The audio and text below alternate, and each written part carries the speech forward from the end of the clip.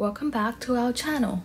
Today we have an absolutely mind-blowing topic to discuss: the Manhattan Project and the science behind the atomic bomb. Join me as we dive deep into the fascinating world of nuclear physics and explore how this groundbreaking technology forever changed the course of history. Before we begin, let's get a quick overview of the Manhattan Project. It was a top-secret research and development initiative during World War II. Its mission? To develop the first nuclear weapons and end the war. Led by the United States, the project involved an incredible collaboration of scientists, engineers, and military personnel. Now, let's understand the science behind this explosive device. The heart of the atomic bomb lies in the process called nuclear fission. Imagine an atom as a tiny, powerful nucleus at the center, surrounded by even tinier electrons. During nuclear fission, a large and unstable nucleus like uranium-235 or plutonium-239 absorbs a neutron, causing it to split into two smaller nuclei and releasing an enormous amount of energy in the process.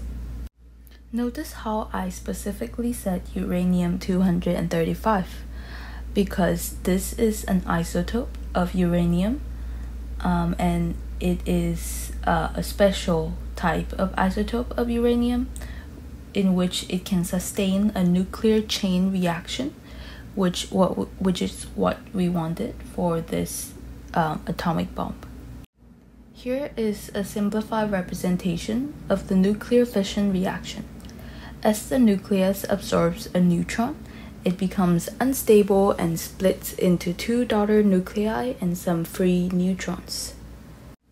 Now that we understand the basics of nuclear fission, let's explore how scientists harnessed this process to create a powerful chain reaction in an atomic bomb.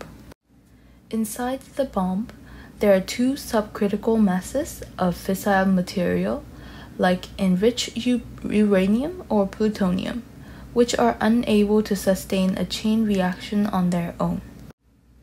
Here are the subcritical masses.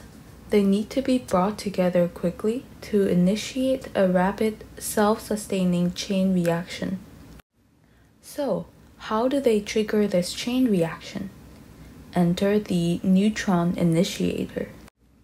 At the core of the atomic bomb, there is a small sphere made of a material like beryllium, surrounded by a shell of conventional explosives. When the conventional explosives detonate, they compress the beryllium sphere, causing it to emit a burst of neutrons. These neutrons, in turn, bombard the subcritical masses, causing them to reach their critical state and initiate the chain reaction. As the chain reaction progresses, billions of fission reactions occur almost instantaneously, releasing an enormous amount of energy. But what happens next? How does this tremendous release of energy translate into a devastating explosion? The chain reaction generates intense heat, causing the surrounding material to vaporize into a superheated plasma. The rapid expansion of this superheated plasma creates a shock wave, which is what we see as the mushroom cloud in a nuclear explosion. The blast wave and the intense radiation are what make nuclear explosions so incredibly destructive. And that, my friends, is a simplified explanation of how the atomic bomb and the Manhattan Project worked. It's essential to remember that this technology, while awe-inspiring in its scientific complexity, has also brought devastating consequences and changed the world forever. If you enjoyed this video, please hit the like button and share it with others who might find it interesting. Don't forget to subscribe to our channel for more interesting content on history and science. Thanks for watching, and I'll see you next time.